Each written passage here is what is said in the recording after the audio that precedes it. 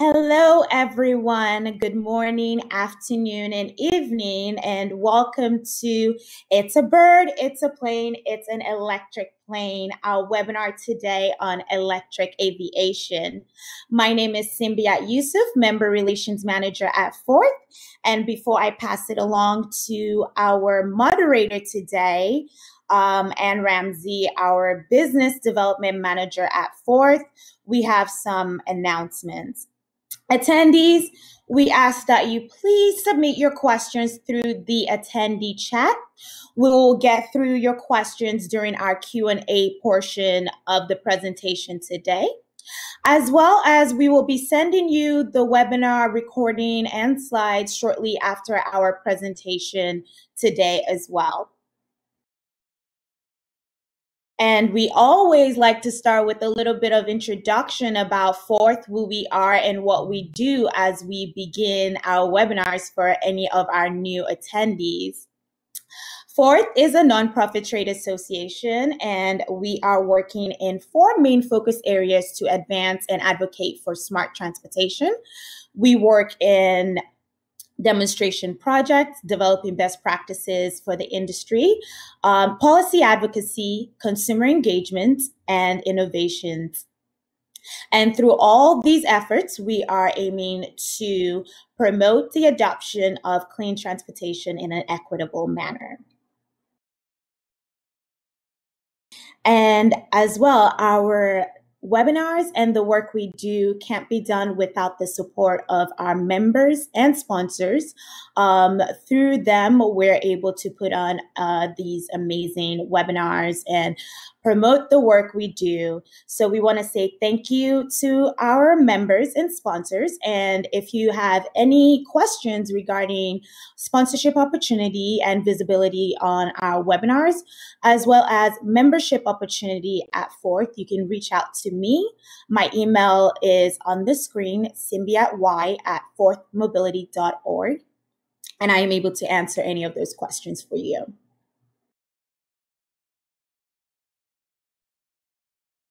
More information about Roadmap, our annual conference, Roadmap, the 4th Roadmap Conference is going to be virtual in 2021. We will be holding the conference from June 14th through the 16th. Our Mobility for All sponsorship scholarship application is still currently open. That will be closing on March 17th.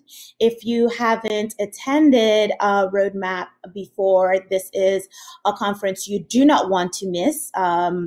Networking opportunities, great speakers, and a great program that we've curated with our team.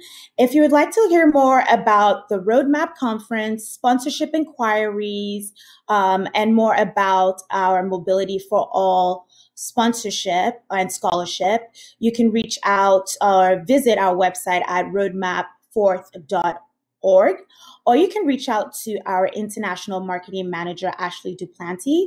Our email is also provided on the screen, and we will include those information in the webinar recap we send. And with that, I am going to pass it along to our moderator, Anne Ramzy.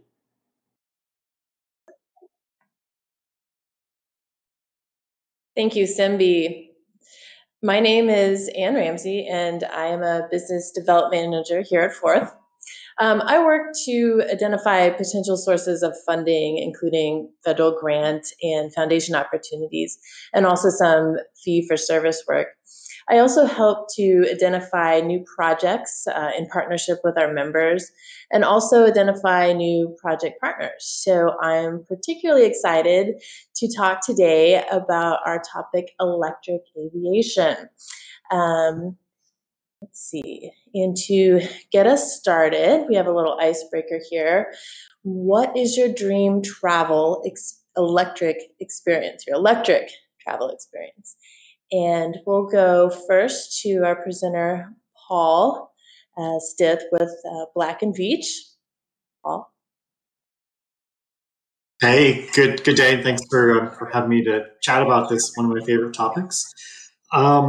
So anyone out there is maybe familiar with the concept of flight shaming, And for anybody who's in the decarbonization of transportation business, this is like a frontier that we want to solve. So where to go? Well, I will admit I have some tickets for traveling to the French Polynesia in November, and I want to find every way I can to decarbonize that trip.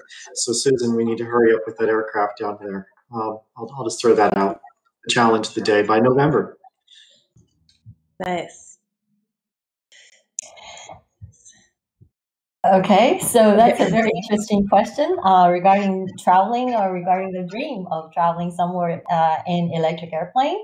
So I am definitely going over to the Scottish Highland and Islands, and I'll be flying, well, not personally, but that will be a flying testing our airplane over the in the islands area.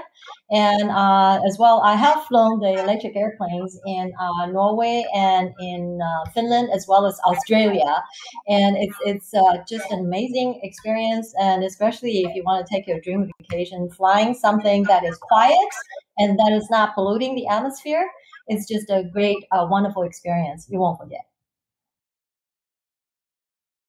That's great. Those both sound like great dream vacations there.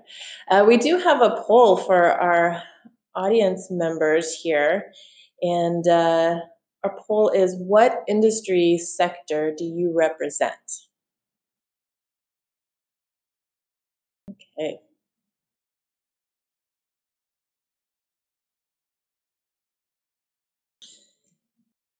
And with that, we will hand our presentation off to Paul here. Paul, if you'd like to tell us a little bit about yourself. Yeah, look, very much, as I said, looking forward to this chat and all the chats to come. So I've been with Black & Veatch now for coming up really 6 years right now. And I look after, call it the new markets, things that we are innovating internally and externally with our clients and all of the industry stakeholders. And so if you'll see in some of my slides some of the kinds of projects I've been involved in. And it really hovers around, I can always say hover now in aviation, things that have higher power and bigger demands on infrastructure.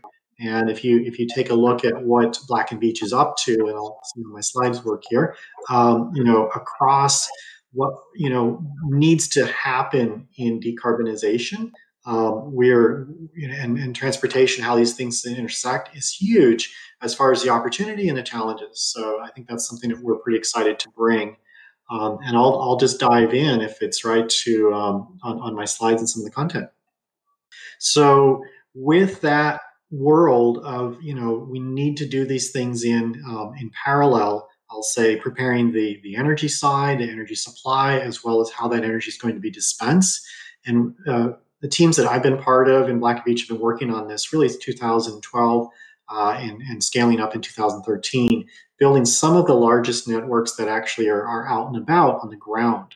So if you see what's happening in transit, the kinds of things that are happening in medium heavy duty trucks, these are very, very similar to the kinds of programs we're going to need in aviation. And you'll see on the map that I've got and some of the things that Susan can present that really you've got just this huge opportunity. And it's very, very distributed in terms of the infrastructure that we're going to see. If you think about where the roads go, and if you think about where all the aircraft are today overhead, think about 10x or more opportunities for how that's going to actually play out. Because when you open up the skies in a decarbonized fashion, in a more cost-effective fashion, we'll probably say it a lot in this, but the sky's the limit as far as where you want to go.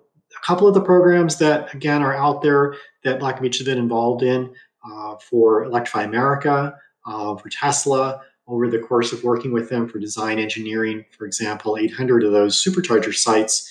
And we participate on the front end as well as on the construction side of that. So what does it really take to design these things, permit them, and get them actually commissioned and up and running? Electrify America is another great example of that, where we work in parallel in about 20 odd states, 24 states at the same time with hundreds of sites open.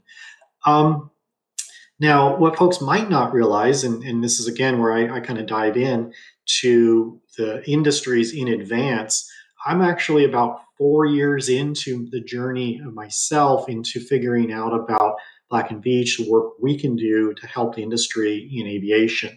And started looking at this. It was on my list when I started and joined 6 years ago, and working through it very purposefully to find out what we can decarbonize next. Aviation was on that radar. We delivered a report to NASA in 2018. So time-wise, you have to think about it's like, and then it was the time before that to actually develop it. What the contents of that report, and of course it's freely available. There are some slides that I can get if anybody is interested that back up the narrative for it. Really was like, what should we do to learn about the power industry, the power sector in the United States, across the different ISOs, across different utility ownerships, and then drill into some of the scenarios of like, well, what would it look like on a 30-story building? What would it look like in a parking garage? What would it look like at grade? And then what are some electrical best practices for how you might bring about that charging, leveraging things that we know today. And as you move up, we're talking about 600 kilowatt type chargers as sort of a baseline, which is far ahead of what we have today in light duty, 350 kilowatt. And how does that move into medium voltage and so forth? So a lot of educational topics there that we put that out. And then we also summarized that for last year, and unfortunately couldn't be in person for Portland. The Electric Vehicle Symposium, and you can also hit me up to get a copy of this, the link. And we really summarized the convergence around the what we did for NASA, but looking at regional air mobility, which Susan certainly will talk about, as well as like how does that coincide with conventional takeoff and then this electric takeoff vertically. And what is really involved. The key here is that there's so many facilities that are actually out there already today, and we need to be thinking about how we address those opportunities to build a much larger, more comprehensive fabric of transportation. So what I will do is talk a little bit more here about that study, and then talk about some of the things that have been our recommendations for industry and our participation. Here's this discussion, which basically is, here's the map, right? Does anybody want to jump on an electric plane on any one of those blue dots? Absolutely, a lot of hand raisers, very likely, but it can't happen unless we get infrastructure in place in order to make it a reality. And that's both communications as well as what's going to be needed for the power infrastructures. So thinking really hard about this, how do you bring those stakeholders together and make it happen? I've got a couple of cases that we were highlighting. So New York City, and of course Uber has done some things with their trials to get you to JFK in just a few minutes instead of potentially hours waiting on a bridge, and what that electrification use case might look like, and put it into context by the way of transit. So we've done some of those project pictures, of course, for MTA, charging it up to 500 kilowatts. Well, that's pretty similar, but you might want to be doing that on the tops of one of these buildings or out in one of the public access facilities that are managed along on the river. So I think that's something interesting that all should be looking at is what's the density of this type of an application, and then back to that larger map of like, well, how do we do this in places like Fresno, California, where they're already flying electric. I took the time to take out of our NASA studies some documents here, or more a view into, I'll say, of the study. We did look at Long Beach, for example. And if anybody's flown in and out of Long Beach, it's just such a cool casual airport compared to maybe the hustle bustle of LAX, but it's really, really convenient. And you could see that the airspace is actually already enabled there. And you are in a position where you could have vertical takeoff landing and as well as conventional takeoff landing. And there's a pretty big difference about those two technologies that I know Susan will talk a bit about, but energy needs, and of course, like what does a facility look like? Is it literally take off straight up into the air, or needs a runway? This project kind of really dove into, I mentioned about the cost and infrastructure. We also did some things in terms of siting. What does it look like in order to bring the power to this? And that this is that modular architecture that the electric engineers of the group will love this, as well as the civil side, because you've got to figure out how you might do this on a 30-story building or taller. And it's kind of amazing that turns out we have been putting towers and generators and resilience on the tops of large buildings for many, many, many years in the telecom industry. So you kind of take a blend of what's needed there and then the hundreds of potential helicopter pads that are out there today. And perhaps, like in Portland, our friends here, Fourth, I think just around the corner, is what would a helicopter pad look like, and how do you integrate the things that are needed from a signage, from safety, from of course electrical, fire prevention.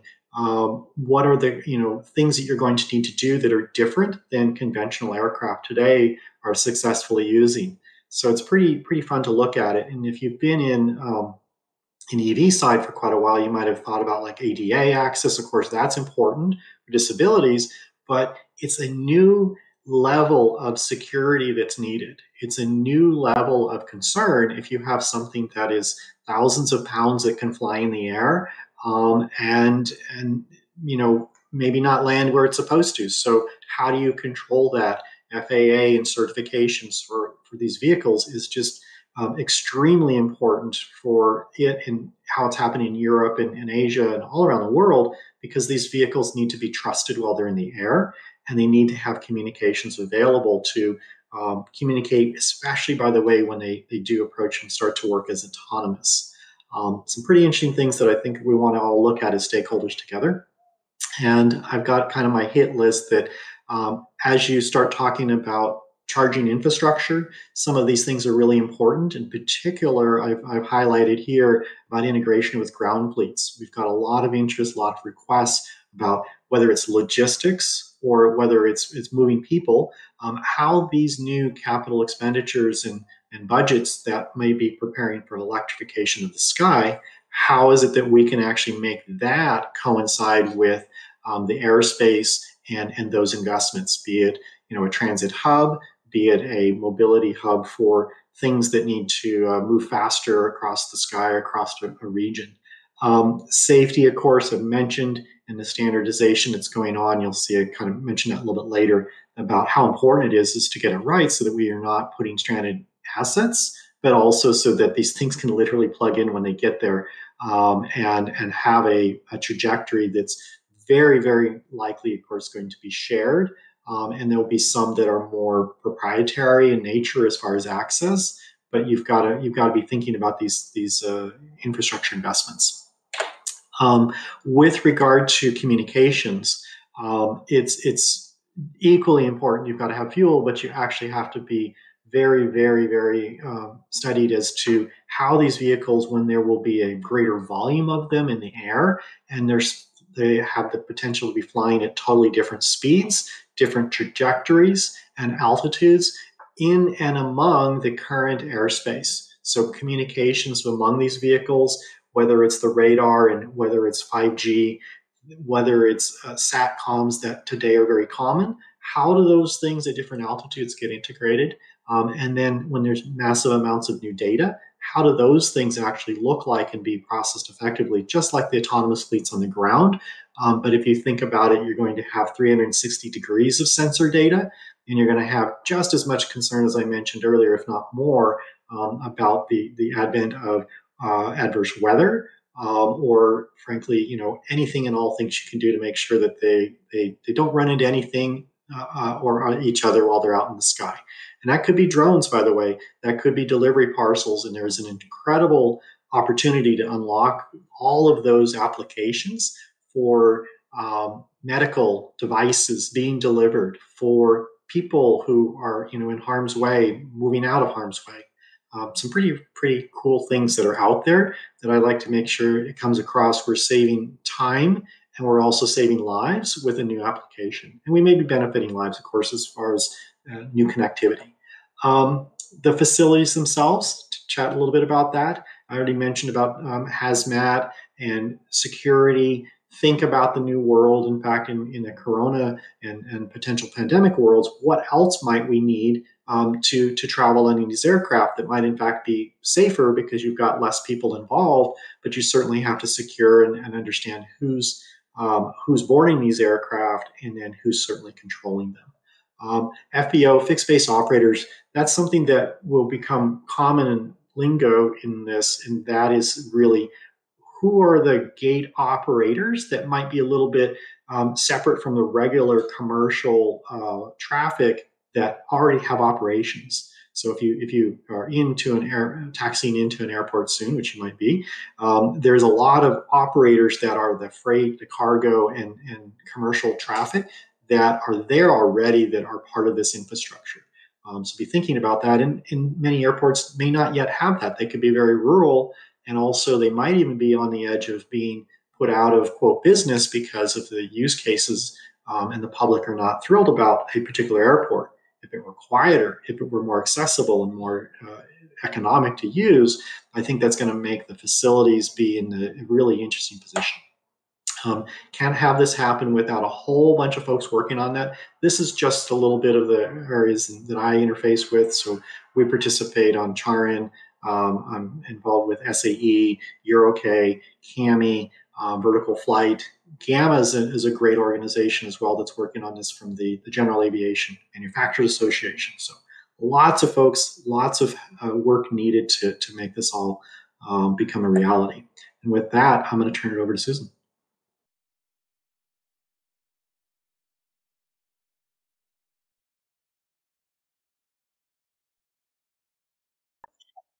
Thank you very much for that, Paul. That sounds like a really fascinating study that you guys did with NASA.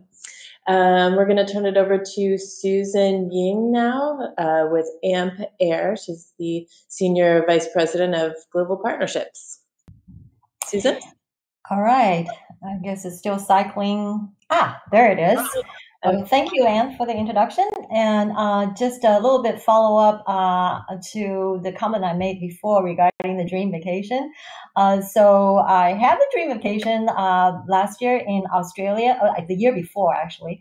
So flying the electric Pipistrel, that's a two-seater electric airplane, that was really quite a treat. But two things there I like to share with everybody. One is that the airplane, after we flew this wonderful flight, it was so quiet, so nice. And by the way, it's around Perth. And so the scenery there, with the ocean and the land, it's just gorgeous. And so I asked, what can I do to compensate for the ride? Could I pay them for it? And they said that, well, you really don't have to. And then in the end, I insisted. They say, well, how about $3? And I said, what? We have flown for an hour. It was only like $3, and this is $3 Australian.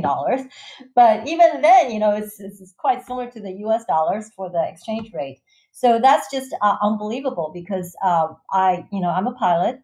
I used to fly. I learned how to fly back in the US. And this was even back in the 80s. To learn how to fly per hour using a two-seater airplane is at least around $100. And so now it is going to be $3 just for the fuel, the energy alone. That's quite a contrast. And not only that, one of the operations, like when we were taxiing, and so the tower called us to, hold short and so on. And then when we were holding short, the prop just stopped spinning. So it's a complete silence. And it's like, okay, the tower says, well, are you having some issues? Do you want people to go help push you? So it's very different from the typical fossil fuel airplanes. And so with that, I think I'm going to have to, can I move this or I can't move to the next, there it is. Okay, so just a little bit of the introduction on Ampaire. So recently, you probably have heard in the news that Ampaire has been acquired by the Surf Air Mobility, which is a mobility company. It's not an airline company. It's not an airplane company. It's a totally different way of flying for the regional air mobility. And so this new company consists of three parts. So the original Ampaire is one of the three parts that's working on the aircraft updates. And then there's the part that's a marketplace facing or customer facing part. So unlike the typical, for example, airplane company, which will be conducting the business as a B2B model, While as here, we're actually a business directly to the end customer. So you could just order a ride on your phone and then go to the show up at the airport. There's your ride. So that's the second part. And then the third part is the air operation. So for example, the original Surf Air or Mokulele Airlines and so on, that will be part of this airplane operations part of the company. So if you think about it, this is a totally vertically integrated company, much like the way how, for example, the United Airlines have started way back in the 1920s. In fact, United Airlines was started by Bill Boeing, who was also the founder of the Boeing company. And so United Airlines, and eventually they also acquired the Pratt Whitney company, which is an engine manufacturer, as well as Sikorsky and so on. So that company later on, of course, today is no longer around, because back in the 30s, they were actually broken up by the U.S. government for the antitrust law and the fact that it's gotten so big that it's not allowing the competition. So anyway, for us, we're not that big yet, obviously. And also, this is a great way to getting into the regional air mobility, which is transforming the way how we fly from the way how we operate currently. And let me just jump into this chart. So one thing you heard earlier was the $3 versus $100 per hour of operation in terms of training aircraft. But you could just imagine how that could scale into the overall transportation with the commercial flights. And so this is from last year's World Economic Forum, and I'll emphasize the word economic. So electric airplane is actually one of the top 10 emerging technologies. And how so? From the electric engines perspective, so once again, the economics, it has the capability of reducing the cost by 90%. And so that is like 1/10 of the original cost. It's pretty remarkable. And because of the electrical components into the propulsion unit will be a lot more simpler and that and also more reliable. So that reduces the maintenance as well as the noise. And if we go to the next chart here, so in the aerospace business and aerospace engineers, we love acronyms, unfortunately. So we have some acronyms which you have seen in the previous talk by Paul. So there's actually two different segments or two different markets that we're talking about in terms of the overall advanced air mobility. And one of them is the urban air mobility. And so in which you can see in this graphic that, and Paul just now addressed as well, that you could take off from the rooftops or open areas of the city, and then you can go to the other parts, which even if you go on the ground, it's only like, 10 miles apart. It still requires an hour or two just to due to the traffic congestion. So most of the airplanes platform on for this segment is called eVTOL. That's electric vertical takeoff and landing. And even drones will be part of this urban air mobility. And so they utilize the they could utilize existing operations from the heliports as well as some of the approved new airports, as Paul mentioned. And the class that we'll be focusing on here, particularly from Ampaire, is the regional air mobility. And so the operating platform will be electric short takeoff and landings and conventional takeoff and landings. And as we have seen in Paul's charts, we could utilize more than 10 times of the existing available airports. And not only that, in the U.S., this could go all the way up to 15,000 different airports, which we are actually paying tax dollars for maintenance and developing some of these airports. So next chart. So this really introduces a fundamental shift in the regional operations. So for the customers or for the passengers, instead of having to go from this hubs and spokes sort of way of travel, if you want to go from A to B, you got to go to the hubs, nearest hubs, and then to the spokes. You can go directly from point to point, avoiding all the hassles that's at the big hubs of these airlines. And so, of course, unlocking a lot of the existing airports capabilities that will be leveraging throughout U.S., Europe, and the rest of the world.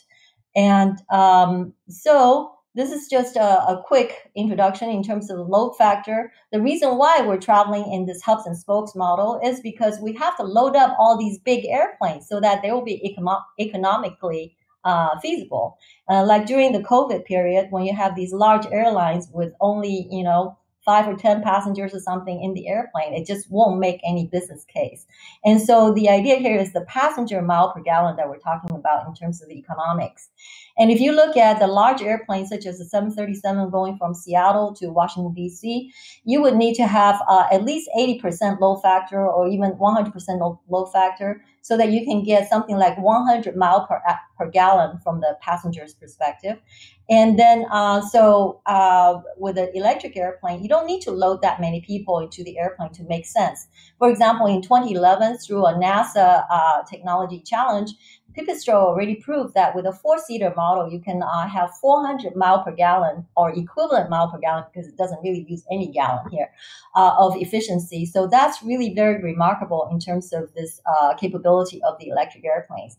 However, what that would require is that you're going to need this energy at the airports. So if we look at some of these big airports that's already adopting the sustainable energy, such as solar or wind. So, for example, in Chattanooga, which is the first U.S. airport that's 100% solar. And if you look at this figure, which is published, 2.6 megawatt that's available from for the whole airport from the solar. While if you look at some of the others, not as high. But if you think about it, for a 19-passenger aircraft, we already need a 1 megawatt level for one airplane. Now, if you have a fleet of these aircraft coming into the airport and demanding the charge at the time when they're at the hangar or at the gates, this will be a really incredible need for the energy right at the airport. So that's something that we really need to work towards. And so for Ampaire, we actually have a project that is working in the UK, sponsored by the Innovate UK. By the way, the Innovate UK and the Advanced Technology Institute for the UK, they're forming this Flight Zero challenge that is a Flight Zero funding, and the council that's reporting to Boris Johnson to try to look into, what would enable us to move into the zero carbon flight or aviation for the aviation industry quicker, so that by 2050 it will be totally zero carbon. And so this project looks into that from taking a totally holistic holistic eco-chains approach to study this. And so Ampaire partnered up with the Rolls-Royce company from UK, as well as the University of Nottingham, and also a Power Networks company to look into the power distribution and power requirements and storage at the airport, as well as the airport infrastructure folks from Exeter and Cornwall Airport, and also with an operator, the airline operator, Logan Air in this case. And all that supported also by our Heart of the Southwest, where there's a huge industry, aerospace industry, a consortium there. So altogether in this consortium, we're looking into the electric aviation, particularly from the eco-chains perspective, what will be needed to transform this whole thing into the next phase. And so this is a one chart that tells all of this story. So from the top down, the modeling and simulation of this transformation from the hubs and spokes model to the point-to-point operational model for the regional aviation, utilizing the electric airplanes, is modeled by University of Nottingham. And then Ampaire and Logan Air work on the operational side. And so in the first phase, we're operating with our electrified hybrid 337 that we call the electric eel in this in this area, in the southwest area. And also in this phase, we're developing the hybrid electric Twin Otter, which is a 19-passenger aircraft that we're operating, and we'll be demonstrating in the next phase, which is by 2023-24 timeframe. And the airport partners, each airport, there's energy partners there as well. For example, there's a CHP plant right at the Exeter Airport and a solar park at the Cornwall Airport. And we work with the energy providers there as well. So with that, we'll just briefly share the Ampaire's roadmap to achieving the totally zero carbon electric airplane. Namely, we start with the core, which is the propulsion system. We optimize the core for producing and managing this energy within the airplane such that it could operate with the optimized payload and range for the performance. And then we upgrade these for the existing platform, much like the way how Tesla first started. So we took, for example, the Caravan, the Twin Otter, and perhaps even eventually the Sky Courier for the upgrades. And eventually, when the battery performance is improved, we could have the all-new electric airplane operating. And this model is actually a supersonic electric airplane. So with that, I think that's the last chart. I'd like to open for questions.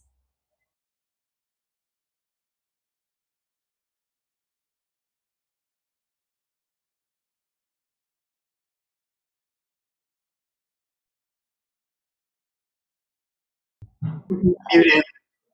And I think you're muted. Sorry. Okay, great. Thank you very much, Susan, for that presentation.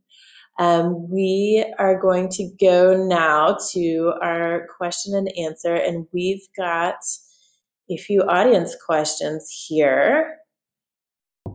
Okay.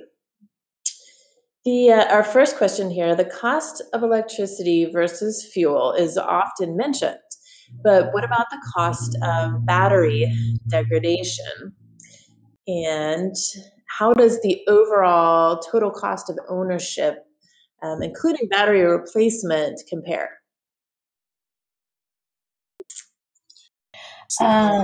Whomever has an answer for that, feel free to jump in here. Yes, so that's a great question, and that's why I think in terms of the Ampaire's model that we actually now have a SAM, which is our parent company, Surf Air Mobility. We actually would have a very good opportunity to better understand the battery performance, as we all know, in terms of the state of charge, the battery state of health, and due to the different charging, due to the different cycles, they all have impacts to the battery life as well as the whole airplane performance. And so through the operational side of our understanding, we could improve that. But at the same time, our business model for the battery could be a little different. So while you currently the total ownership of an airplane would definitely include the fuel tank, right? Because you fuel tank, and then you buy the fuel each time.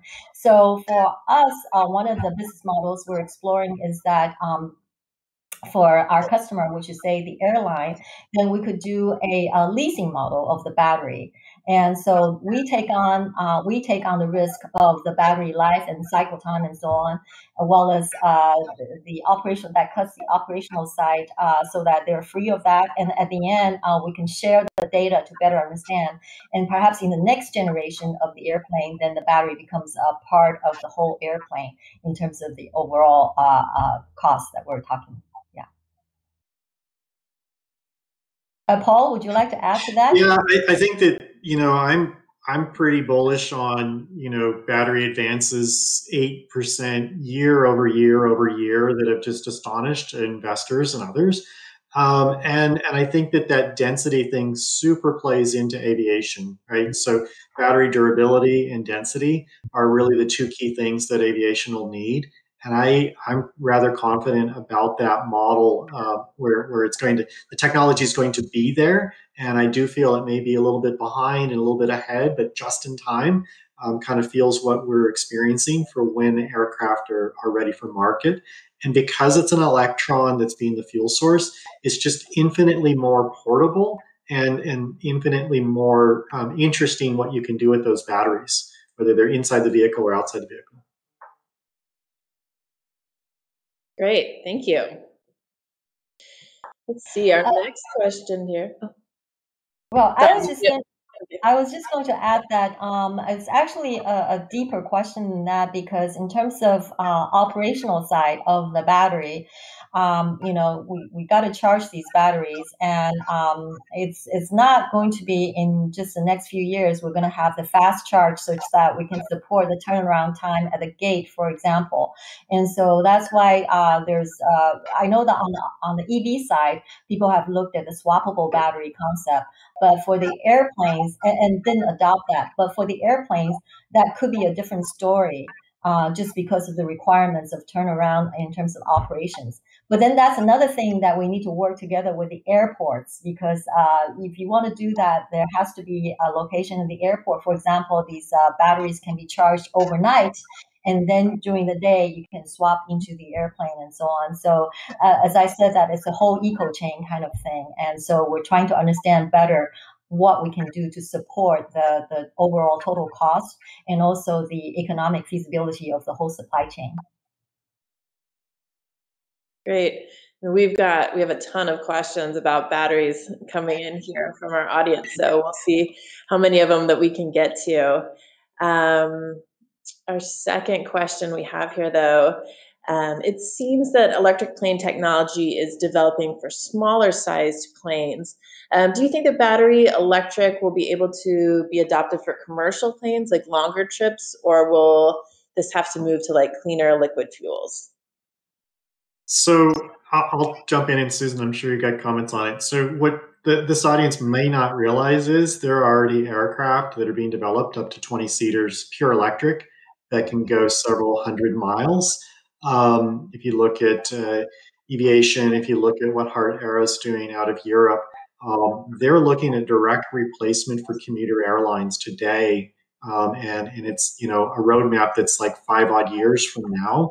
So it's really exciting. The part that Susan mentioned, though, that we have to keep looking at is bigger battery means bigger charging infrastructure requirements, more energy, and it'll come just like medium heavy duty trucks. I think it's going to surprise everybody with the what those vehicles can do, and then the rush to get the infrastructure ready for them.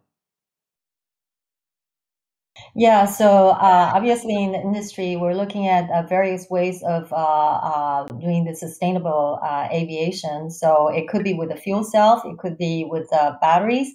But then our strategy is to look, in the meantime, looking at the hybrids. Because with the hybrids, we're already able, for example, for 20 seats, we could go up to 500 nautical miles without any issues. And as far as going further, I'm sure the development of the battery is going to, that's in parallel to the 8% per year. Maybe it'll be a different chemistry model or whatever. So that's very hard to say. But I think in the meantime, hybrid will be a good solution for that. And I will put in that there are several airframe, collaborations around using hydrogen as well, and that I think are going to have their place in the market. There's, a lot there though to figure out, and back to the same thing with transit, medium heavy duty trucking. How do you get that volume? How do you get the ecosystem for hydrogen to make all of that work out? I do think there's a future to it. We just got to get all the pieces together, and then the race is on. Yeah, and I think the key word here is the ecosystem.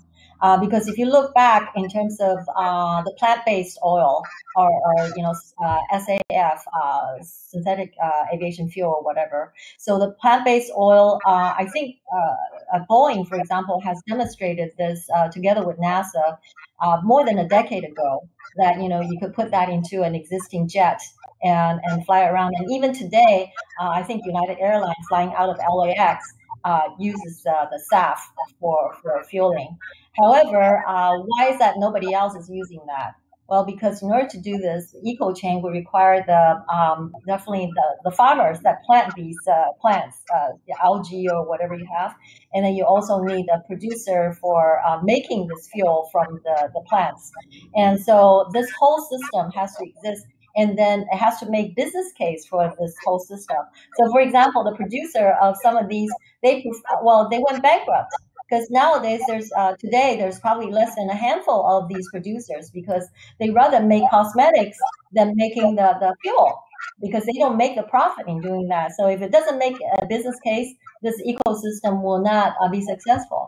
And similarly with hydrogen, that's why it's so critical. For example, if in the process of trying to generate the hydrogen, you're actually generating more carbon, then that would not make sense, in terms of business, in terms of environment. So a lot of things have to be considered here. Yeah, Susan, I'm not sure if you mentioned this in your presentation, but we've got a question here. What will the range of the aircraft being trialed in the UK be? The range in that's a very good question. So range in the UK we're trying is actually around 50 to 60 nautical miles, but it's across the water. So it's among the islands. But one of the things that we're actually still considering, just considering maybe that we could do it, is a hop from Sonberg, which is part of the Orkney Islands up there, north of the north part of the UK, across to Bergen, which is in Norway. So as we all know, that Norway is one of the four front runners in terms of electric aviation, and so they're open arms in terms of welcoming us to have a trial hopping across that, and that is 250 nautical miles. And so far, we have demonstrated that we could fly for 342 miles. That is from LA to San Francisco, basically.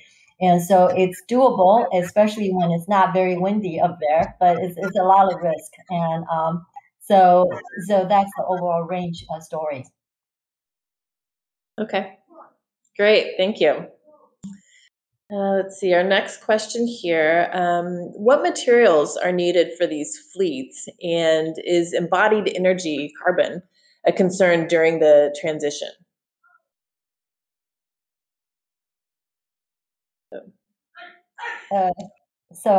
Material. So given the fact that, for example, on Ampaire's roadmap, you have seen currently we are looking at more of the conventional materials because it's just an upgrade to the existing airplane. So it's not going to be that much of an impact, but certainly in our consideration for brand new airplanes, we could consider the very sustainable process for using the material that is sustainable and also lightweight, because everything in the aerospace has to be lightweight, and especially when you put such a battery in there. So that's all I can say for right now. Okay, great. And our next question here, I know this is something that we frequently discuss in the electric car world. One of our audience members says, following up on the actual cost of batteries, what about the social cost of batteries? Most of the rare earth materials for hybrids and electric vehicles are mined in Africa by near slave labor. So I don't know if you guys considered that for your electric airplane batteries. So I'll take a shot at that. So all of the many of the green renewable energy and progress in transportation are reliant on materials such as copper, such as lithium, and cobalt. And finding ways to reduce the use of those is certainly top of mind and a lot of push and pressure towards that. But I think you might take a look, if you haven't, at what the mining industry is trying to do on a global basis to actually net out their carbon, and find ways to increase their social stewardship, I'm going to say. But if you're looking at solar panels, if you're looking at motors, if you're looking at batteries, they do use these materials, and I think that we need to do everything we can to make that scenario better. And then if you look at like redwood materials and others to recycle them, to put them into use a second life, for example, and that's a very difficult use case, or take them back to their materials. I think that that's the responsibility of everyone here in the audience to hold it to that level of accountability and also figure it out, because putting out challenges are something that's one way. The other way is to turn it on its head and figure out solutions for it. Great. Susan, did you want to add anything, or just? And no, I totally agree with that, because this whole thing about just on the battery alone, in terms of the whole cycle life, especially, for example, for the airplane side, the whole safety issue is that, we want to make sure during its first part of the cycle life, we use it on the airplane for the safety, reliability, and maintainability. But then as it gets towards the end, some of that batteries could be used for other purpose, for example, for the energy storage on the airport, and for other type of less safety critical type of applications. And of course, the materials themselves can also be taken for other type of recycled usage. But a lot of that is going to depend on the development of the battery technology and also the chemistries going forward. And it's very hard to read that crystal ball right now. Right. Sure. Okay, I think we're going to go to our last question now. Susan, I know that you yourself are a pilot. Could you maybe talk a little bit about the implications of new pilots learning to fly on an electric airplane versus combustible engine airplane, and how electric aviation could break down the economic barriers to licensing? Mm-hmm. Yeah, so that's really a great, great question, because unfortunately, I already got my license. I couldn't go back and relearn it using electric airplanes. It's much more enjoyable because, when you fly in those fossil fuel airplanes, I mean, I still wear my headset for the electric airplane, but the noise is sometimes really unbearable, and you have to wear these headsets for the noise. But then at the same time, the fossil fuel just costs so much. Like, when I was a student learning how to fly, I actually worked out a deal with a flying school such that I could, work for, this is Amelia Reed in San Jose. So I actually worked out a deal such that I work for her part-time, washing the airplanes and doing office work, and so that I can exchange for the flying lessons. Well, as all the new students, just imagine, instead of paying $100 an hour, now you're paying, like $10 an hour for learning how to fly. And of course, you have to add on to the CFI, Certified Flight Instructors time too. But that is still nothing comparing to the fossil fuel requirement. And so you're going to have a lot of people who's passionate to fly, but don't have a big pocket, to support that. So I think this will really break down the barrier in terms of, getting the new pilots. And we do need the new pilots, because I think I read somewhere that in the way how the aviation is increasing, a lot of the pilots are retiring and so on for these commercial transport airplanes, and so that training we're coming just in time, and I think it's very, very exciting. And not only that, we're also responsible for the climate, for the atmosphere as well, right? Because typically these fossil fuel planes, we're actually polluting the atmosphere by, this is pre-COVID, at least 900 million tons of carbon dioxide per year. 900 million tons.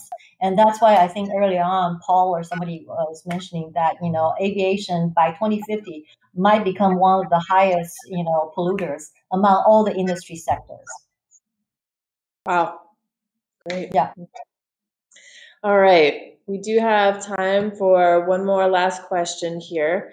And in planning for an electric aviation future, what should we be doing now to have a successful transition over to that? Paul, do you want to take that one? Yeah, definitely. And I think all we need to do is look to what's going on in the ground world, and then multiply it by some factor of 4 to 5 to 10, of the level of effort, right? And I say that because you can't really charge these airplanes in your garage. Okay, multifamilies are not going to necessarily have an eVTOL port on their roof. So some of the solutions that work on the ground and transit facilities, of course, there's a pretty combined mission of that fleet to do what it needs to do. In aviation, we've got a real mixed set of stakeholders. We've got municipal airports, we have commercial airports, we have operators, we have the FBOs, and then we have all of the different business models that are going to start to come together. So we need to do the same things as ground, but I think we've got to get a bigger lasso around all of the ways that these things are funded. And you also have to think about it that they're going to fly from one jurisdiction to another. Immediately, they're going to go 2 cities. So you need to have a network. And you're going to go across state lines. And you're going to go across utilities very quickly, because that's one of the points. You can move quickly in the air. So how do you build that collaboration to the nth degree, similar to what needed to happen on the ground, which is still happening today? So I think that the you cannot emphasize enough about planning collaboration and then fully appreciating what these vehicles can do and what the infrastructure will cost and who's going to pay for it in order for them to be successful. So today is really getting the sleeves rolled up and figuring those questions out, which is pretty much the theme of what we've been saying in the ground fleets, and it's come pretty well true. So we think we know a thing or two about what's going to be needed in the air. And well said, Paul. And in fact, I totally agree with what Paul is saying. But then there's just one thing I'd like to add, and that is the United States has been behind. And if you look around the world, many countries have their policies such that by 2050, for example, like in Norway, 2050, they have said that everything's got to be, sustainable, electrified or whatever in the transportation sector. That's ground, marine, as well as air. And similarly, in the UK, they also have similar policies, and they put the money where their mouth is, right? So Boris Johnson has this Jet Flight Zero Council, and so they gather all the council members, and they put the fundings, 300 million and another 300 million pounds to develop all these collaboration projects, and that's why we were in that collaboration project. And so I think the support from the policy side is very important in driving from a top-down perspective to the collaboration and to enable this whole ecosystem and the stakeholders to work together. And there is a federal bill in the Senate and House matching right now to establish that framework for the United States. So get in touch with Washington on that topic for sure. Mm-hmm. Great. Thank you. Thank you all so much for joining us. We have one final poll question for you all before we get going today. I want to say thank you so much for all of you for joining us today. I want to say thank you to our moderator, Anne. Fantastic job. And a big appreciation to our speakers today, Paul and Susan. Thank you so much for joining us and sharing your wealth of knowledge with us today. So truly, truly appreciate that. As you know, we had a lot of questions coming in and we could not get through all of them. We will be sharing a recap email with you all, and we hope the conversation continues that way. Also, you can see on this screen, we have our speakers and panelists' emails and contact information. We will also be including that in the recap email as well.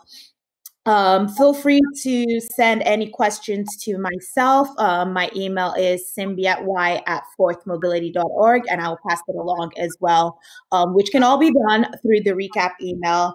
And next, in 2 weeks, we hope you can join us on Tuesday, March 23rd at 10 a.m. Pacific time for Plug-in and Set Sail, the Rise of Electric Boats. Our Senior Manager of Strategic Communications and Partnership, Kelly Stevens, will be joined by Kevin Bartoy of the Washington State Ferries and Alexander O'Keefe from Pure Watercrafts to discuss moving goods and people through an electrified waterway. Again, thank you so much for joining us. We truly appreciate you taking the time today. You could be anywhere today, but you chose to be with us. Thank you again, and we hope to see you in 2 short weeks for Electrified Waterways. Thank you. Thank you.